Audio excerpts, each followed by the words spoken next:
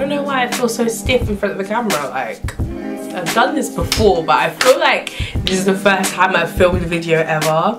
And like, I think I keep looking at the viewfinder thinking, oh my god, I look weird, what's going on, what's going on? But, you know, what can you do? Hi guys, welcome back to my channel.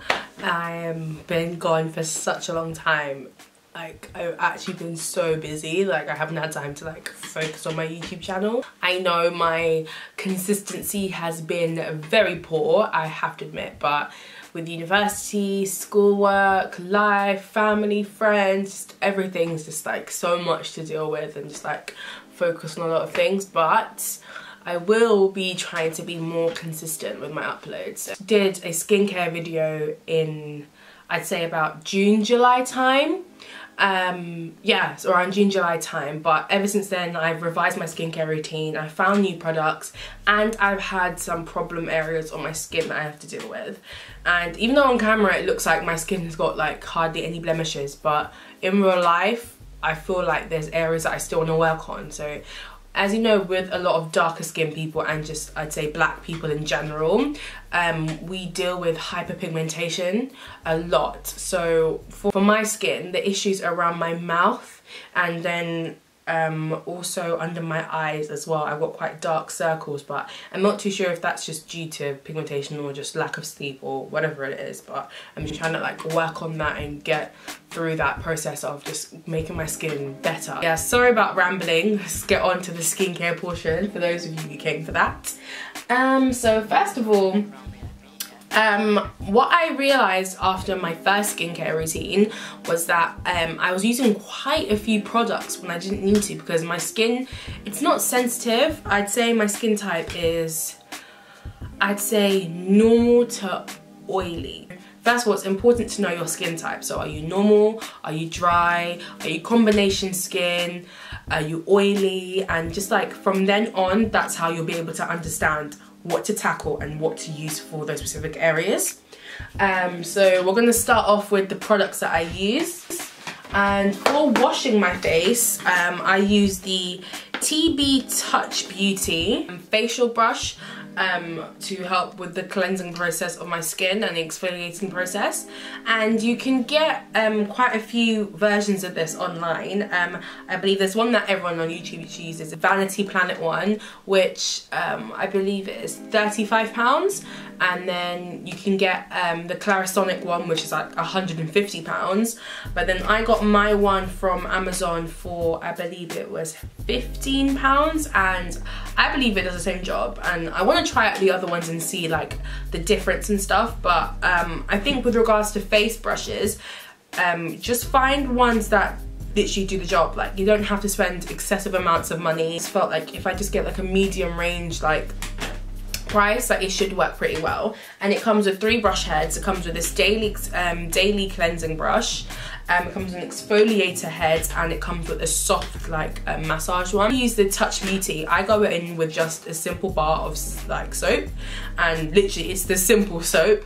And my mum really put me on this one. Like she just explained to me that sometimes you just need to like not strip your skin so it's bare, but strip your skin so you can start fresh. So the reason why I like using the simple soap to wash my face at the beginning is because I feel like simple does a really good job of stripping your skin of dirt and grime, but it still leaves you with moisture. The next step I like to do is I like to use a facial scrub. This is once every 2 days. And I use these 2 products. The ones I use is the Clinique 7-Day Skin Scrub Rinse Off Formula. When I alternate, I then like to use Body Shop Vitamin C Daily Cleansing Polish. Alternate between 2 types of scrubs. One that gives you a deeper clean, especially, and the other one I'd say use that more frequently. Now onto the cleansing portion, which is one of my favorites because I like a good tingly feeling, and one of the products here gives you that feeling. The second exfoliator like cleanser thing that I use is from Nip and Fab, and it's the Glycolic Cleansing Fix. This one is similar to the second product I'm about to show you in that it kind of does the same thing, but it's not as intense. But this one helps to gently exfoliate and retexture skin. clears and purifies pores. Second product is the Badescu Skincare Glycolic Foaming Cleanser. So it's very similar to this one, but this one's a lot thicker. Moving on to step 4 of the skincare process. With regards to my T-zone area, again, like I stated before, sometimes it gets a bit oily here and oily around here. So one of the masks that I like to use is the Body Shop Seaweed Oil Balancing Clay Mask. Masque neutre équilibrante à l'agréable. Sorry, I can't speak French. And I think no matter what your skin issue is, I think a good clay mask really does help to tackle that. And then secondly, I like to use the FAB Glycolic Instant Fix Mask. This mask really helps with tightening your pores. It makes your skin look much more plump, and it's very, very gentle on the skin, even though it does use glycolic acid. This is a really good mask. Yeah, it's a really good mask, and it was rather cheap as well. I'll put the price here. The last face mask that I have to show you guys is by Formula 1006, and it is the Get Your Own Glow Brightening Peel Off Mask, Papaya and Citrus. And this one I found on ASOS actually. A lot of the products here you'll be able to find on ASOS and on Beauty Bay and Body Shop Online, which is literally where I got everything, those 3 sites. This is like a peel off mask. Like, I'm pretty sure you guys have seen the black face mask that everyone's putting on their skin. I like to use that, but obviously on your face you have hairs already on there. Like, that's what kind of helps our makeup stick to our face and things like that. But I find that the black one really kind of, it's very, very painful to take off.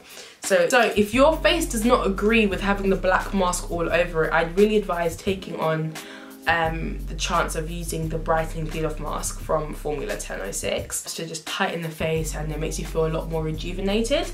And I think this would be a very, very good option over the black peel off mask. Okay. One of the last steps is to use a toner, and I never used to understand the need to use a toner until I started seeing my hyperpigmentation really flaring up. And one of the toners that I use now is one that I'm pretty sure a lot of you guys have seen again, and that is the Badescu Skincare Glycolic Acid Toner.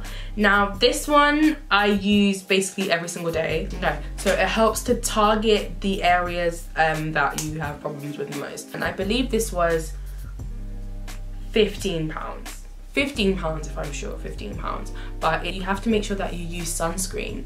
And one of the things is, I didn't realise that sunscreen was necessary. I thought if I'm going on holiday then I'll buy sunscreen, but the UV rays are real, people. UV rays are real, and they are attacking us every single day.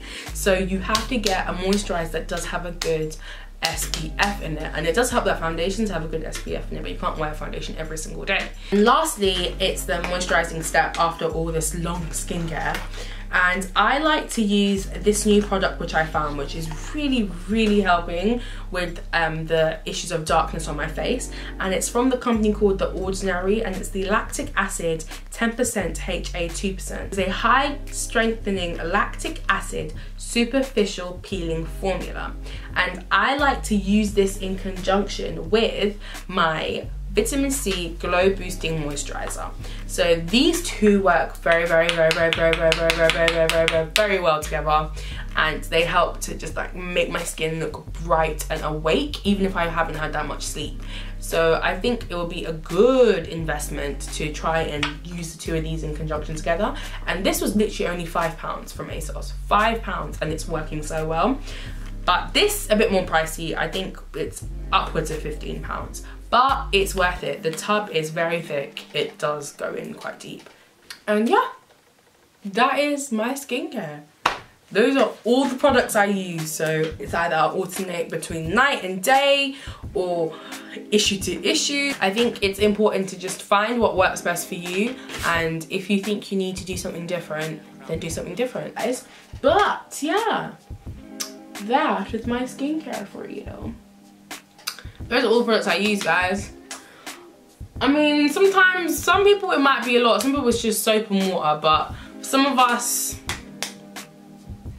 gotta get down to it. Like, I gotta use face masks, can't lie.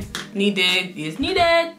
So yeah, thank you guys for watching, and I'm so sorry that I've been so busy and unable to film a video, but I'm back now. I'm back and I'm better. So watch out for the next video.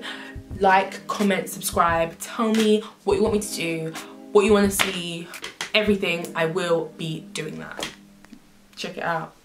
Soon come. Peace.